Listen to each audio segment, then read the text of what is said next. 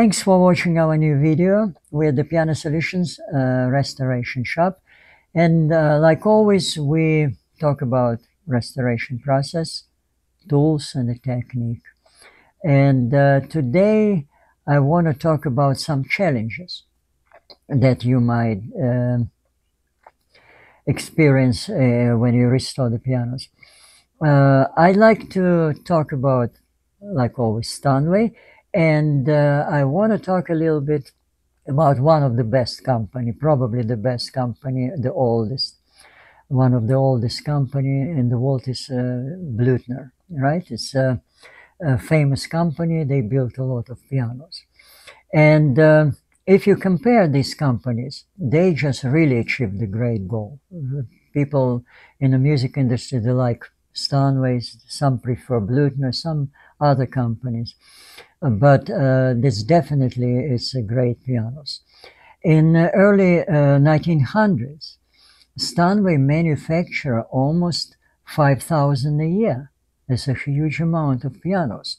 That's why if you look at design of the pianos, you notice a lot of things that they're trying to simplify, because they want to just compete with each other. Blüthner made 1900s 2500 pianos, same way. And for you, when you get in a restoration process, you have to be sure that you got the proper tool, of course. There's no way that with a screwdriver and pliers and a tuning hammer go to this business. You need a lot of equipment, because you're going to compete with just great manufacturers. Blüthner got equipment just unbelievable at that time, and of course Stanway too.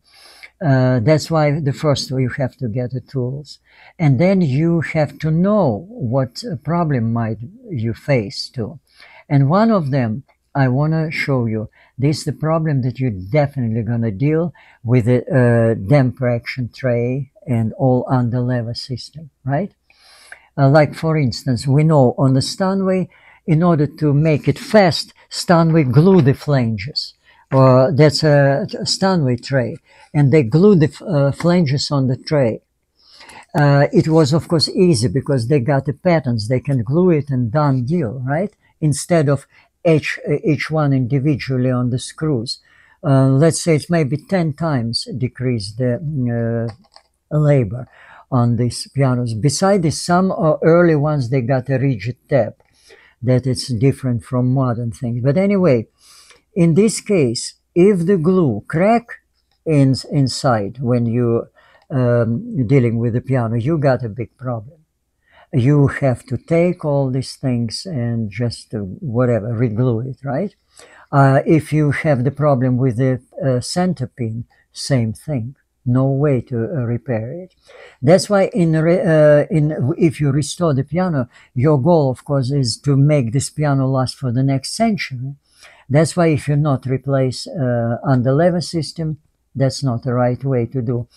And I noticed that in restoration, they even don't mention to replace damper action sometimes, because that's a challenge. But since you want to make a great restoration, you have to count on these problems.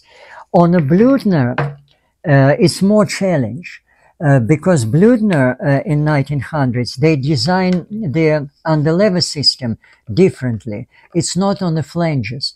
It's just the under-lever just connected through the skin to the body. And just it goes up and down just by bending them. And of course, there is the limit, of course, of bending. Like you see, one of the part is broken, right? It's separated. Same thing. The only on the Blüthner is more complicated. It's beside that you have to take it out. You not be able to replace it unless you just make a cut. And anyway, it's complicated. But that's going to be replaced one or two. What about all the rest? That's why the same thing, you have to replace all under lever system.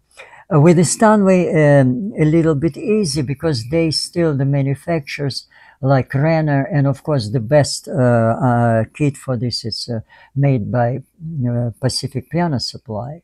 As you know, they've been so many years and they help a lot for restoration. And they got this kit. For Blüthner, unfortunately, it's not exist. That sometimes cost the deny of restoration on the piano. Technician tells that's it. It's over. And can you imagine that just we lose this beautiful piano that still can be done just because of this problem? You have to be aware about this. Of course, I talk about this, that when you dealing with, let's say, some problems with the soundboard, and you just think that you replace it, of course, that's a total just wrong, because you not be able to get the wood like before its period. That's, you have to understand that's your limits in restoration. And with the Blüthner, of course, you have to kind of make some fitting existing on the lever kit to fit it to Blüthner. It's a little bit challenge. In one of the video, I probably explain you how to duplicate damper action for the Blüthner. But today I wanna just focus on the challenges in restoration and encourage the people who go in restoration be ready. First of all, to create the proper tool, proper environment, and be aware of the certain challenges in the process of restoration.